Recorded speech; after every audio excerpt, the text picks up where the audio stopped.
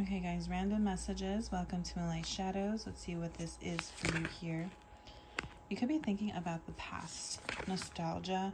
With the Fool card, you have a past life connection with someone that's going to sweep you off your feet, but I do feel you're letting go of the past and starting new.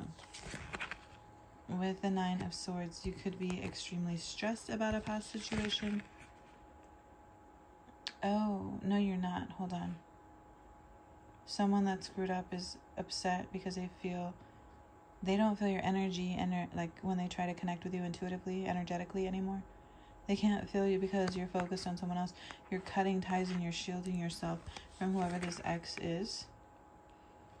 And they have regrets because they know that they can't connect with you anymore because you don't want to.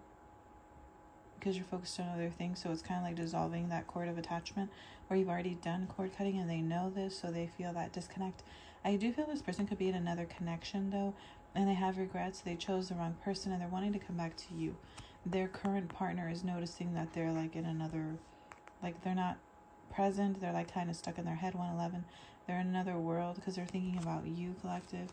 But this person already has somebody. But this someone here is noticing that this person is in love or focused on someone else, which would be you, collective. Yeah, with the Moon, you're highly intuitive and you're feeling the energy of this person. And the High Priestess, yes, strong Virgo energy, or Moon is in Virgo, take what resonates. This could be a twin flame with a black and white yin yang. But I feel like this person is thinking of you and everything bad that they've done. They have regrets, and part of them wants to apologize, but part of them just wants to have you in their life, but they're not reaching out. They're kind of in solitude right now because we pulled the Hermit card, which is a card of solitude.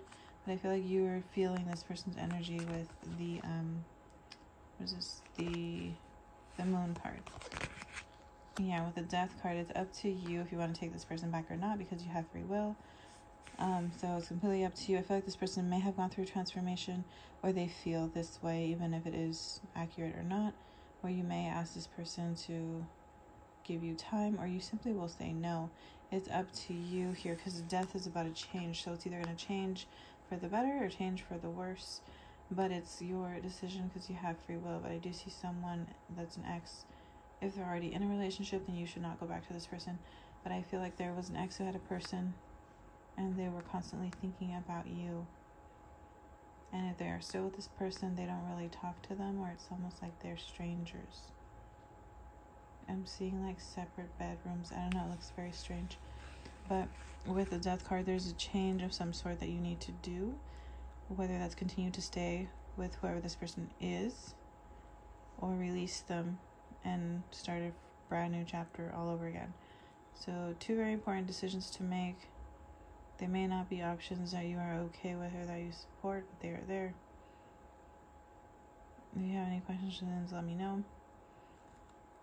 But please like and subscribe, and thanks for watching. Bye.